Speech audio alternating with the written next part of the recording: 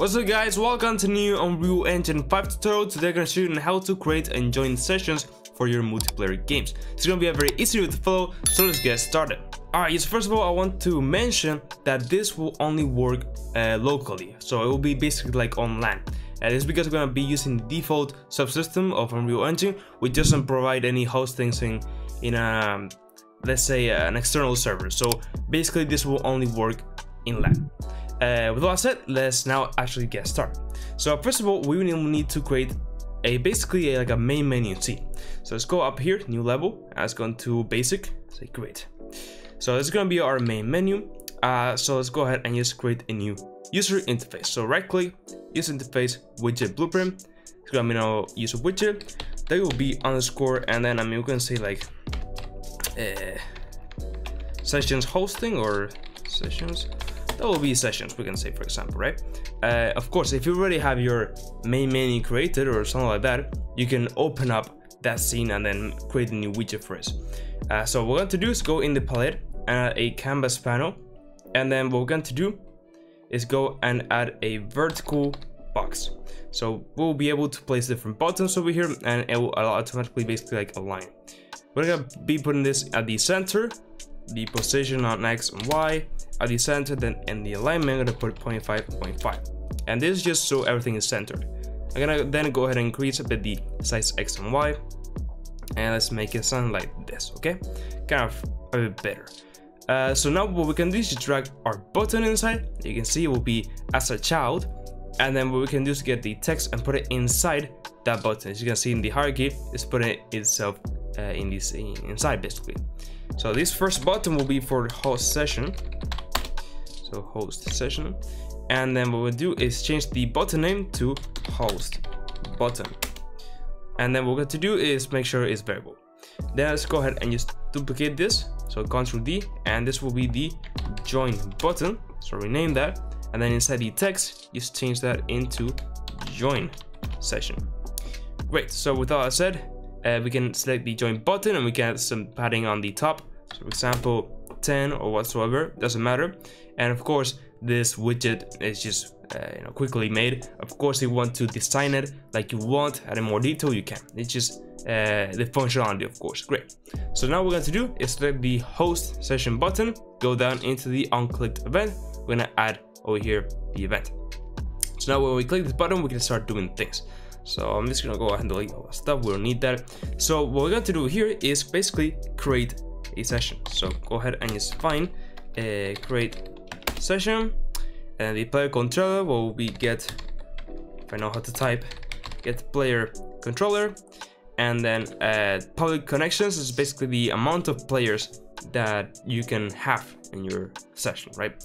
Let's put something as 5, for example, just to have this at default. And now in here, I know that it says use slam, doesn't matter, we can just leave it like this, but still don't worry, it will not well, sorry, don't get excited, because if you pass this to your friend in Canada and you're in, I don't know, in Europe, this will not work, okay? So just have that in mind. Anyway, once we have successfully created the session, we have to basically go into the other level. So just add a open level node, and then you have to put exactly the name of the level. What I recommend is going and copying it. It has to be exactly how it is, okay? In my case, I have a lot of junk over here, I know, but it should be in here, third person maps, and here it is, third person maps. So let me copy the name and put it over here and paste it. Make sure there's no spacing after or before, whatever. And now we will have to do is expand this, and we have to go into options, and I have to type over here is a the symbol, how do you say in English, the questioning symbol, and then you have to write listen like this, all together, press enter, and that's it. The L in lowercase, okay, and great. Question mark was the symbol, I didn't remember for some reason. So this will be basically host session, and now we have to go into the join session. So in here in join button, selected, go into clicked, I'm gonna do the similar thing, but on here what to do is say find sessions. Once again, copy the player controller, paste it here. So now this will basically go through all these sessions and basically find them all. So you can say that this will give us an array.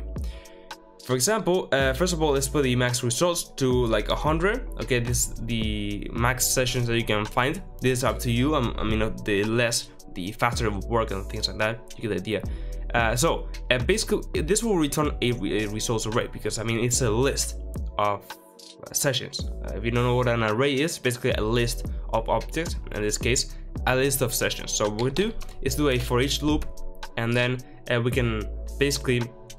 So it will run through all the array, all the sessions, and then for example we could display and create buttons, and then you can choose whatever session you like and join. But for making it simple for this tutorial, what we're going to do is just get a copy, and get the first copy, which is 0, and then from this we're going to do is just join session on success. Okay, just to make things a bit simpler. If you want to make a server, let's say browser, of all the games and servers, like for example in Rust or in Ark Survival Evolved, something like that, let me know in the comments below. So we'll be basically join session. Great, so with that, we should be able to do this. Now you're probably questioning, well, first of all we have to place the play controller here again. You're probably questioning, well, we don't need to do anything more here. No, we don't have to open the level. Automatically when you join a session, it will join the map level that session is being hosted. So that's great because if, for example, if the person is hosting a custom map, you'll be able to join that custom map. So you have to know and basically manually type that in. So that's great. We can put some prints in. So for example in here, we can put a print of session created, which will not be able to see us in a second because I mean it will load up very quickly the map, but whatever. And then here let's say session found. All right, session found, and then another print on success here on session joined. Okay, great. So now we have pretty much all the functionality to join and host sessions. So now what we have to do is compound save, go to our main menu level, and go ahead and open the level blueprint. So basically in the begin play, what we'll do is basically create the widget. So create widget, I know how to type. There we go. And the class will be WB sessions, basically the one that we have just created. Owning player will be get player controller. And then the return value, we can just add it into the viewport, so it will be in the player screen. There we go. So now, if we press play, you can see that we have the option stuff. But in order to test this, what we have to do is open two instances, two windows, basically. So what we can do is click on this change play mode and play settings. And when we go down, we can change the number of players to be 2. Of course, you can test it with the amount of players you want, but let's say it's 2.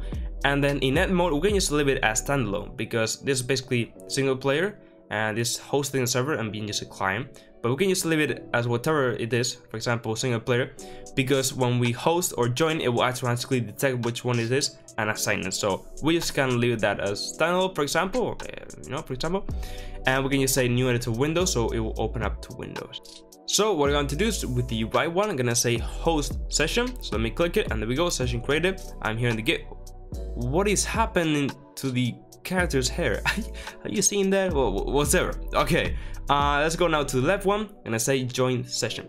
Once we click it, you may not see an immediate response. This it takes a long time to find the session. But you can see session found, session join. There we go here, going ahead and working as it is. So yeah, maybe it doesn't appear instantly, okay?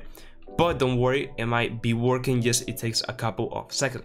Now, a quick thing I'm gonna mention is that make sure that in your map you have 2 player spawns. What it does here is just select this one and duplicate it. So Ctrl D, just move it, because if not, your character might spawn in 000, so it will fall down. So just have that in mind. But that's a part thing from the session stuff. Anyway, if you found the tutorial helpful, I would really appreciate if you like the video and subscribe to my channel. I have lots of Unreal Engine 5 tutorials, so if you want to check them out, go ahead, join my Discord server, and follow me on my socials. With that said, bye bye.